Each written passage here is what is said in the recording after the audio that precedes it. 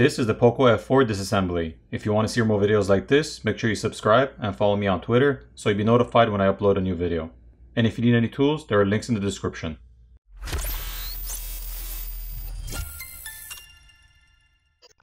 First, the SIM tray needs to be removed.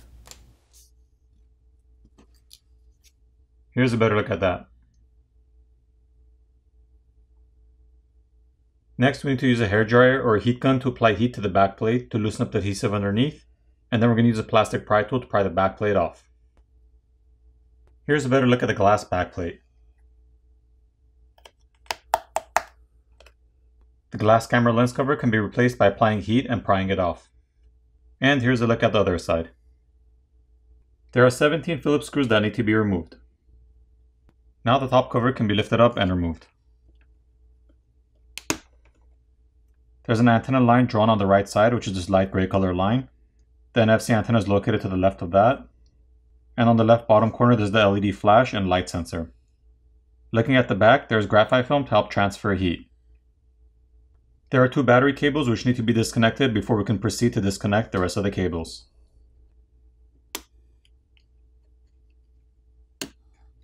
Now that those battery cables have been disconnected, we can go ahead and disconnect the rest of the cables.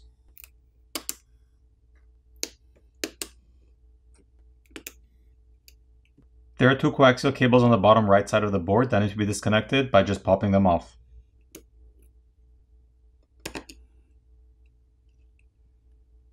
There's some graphite film covering the front-facing camera connector which needs to be peeled off so we can disconnect that.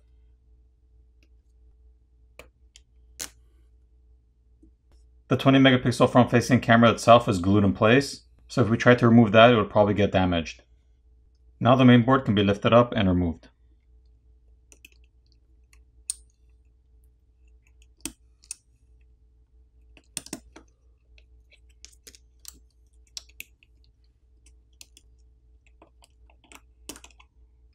On the main board, there's a 64 megapixel main camera, an 8 megapixel ultra-wide lens, and a 2 megapixel tele-macro lens. The camera connectors can be disconnected by just popping them off. The main camera is the only one with OIS or optical image stabilization.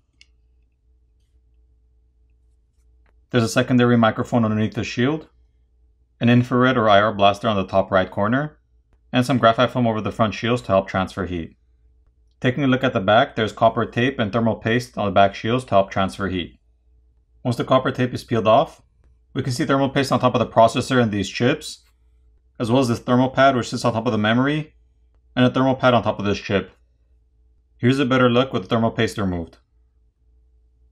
Moving on to the bottom speaker assembly, we're going to have to lift up the white coaxial cable out of its socket.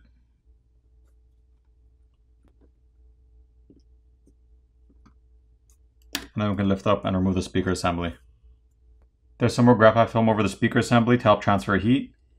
There's a mesh filter over the speaker opening. And here's the speaker itself. The white coaxial cable connects to an antenna board on the side of the speaker. Once the speaker assembly is removed, we can see this flex cable for the screen, which is connected to another flex cable that goes for the SIM reader, and that flex cable connects to the main board. So if you needed to replace the screen, you'd have to remove the back plate. You would remove the screws on the top and bottom covers, then lift up and remove the top cover, disconnect the battery cables and the white coaxial cable, and then remove the bottom speaker assembly, giving you access to the screen cable. At that point, you disconnect the flex cable for the screen, heat up the front of the phone where the screen is to loosen up the adhesive underneath, pry your old screen off, apply new adhesive, reapply the new screen, making sure you run the flex cable back through the opening in the mid frame, and reassemble your phone. To remove the battery, there's an adhesive pull tab to help you pry the battery off.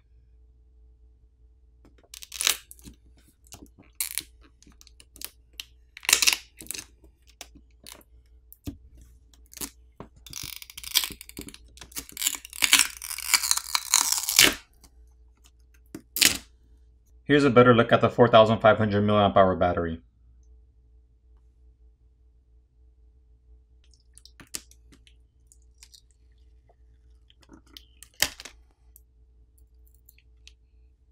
Now that the battery adhesive pouch is peeled off, we can disconnect and remove this flex cable which connects the subboard to the main board.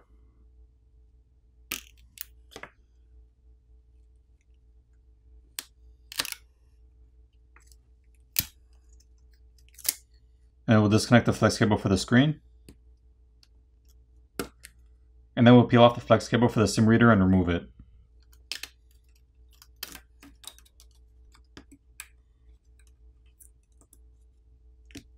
Here's a better look at the sim reader.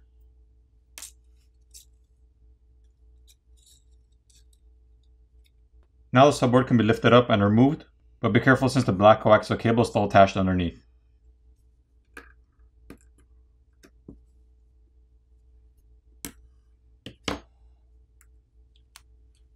The charger port's located in the center and there's a red rubber gasket around it, and the primary microphone is located underneath the shield. Here's a look at the other side. Once the battery is removed and these flex cables are peeled off, we have a better look at the vapor chamber, which sits underneath the battery and runs along underneath the motherboard. The X-axis linear motor is located on the bottom. The flex cable for the fingerprint reader and power button is located here, and the one for the volume keys is located right here.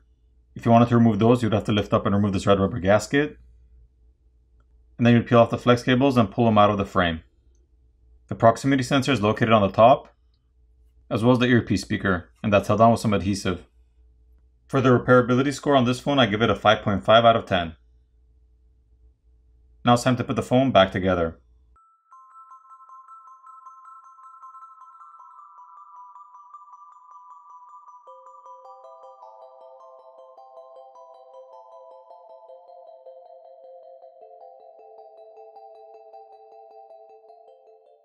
Once all the screws are back in place, apply new adhesive and reapply the back plate. Flip over the phone, power it on, and you're done. I hope you enjoyed the video, and I'll see you in the next one.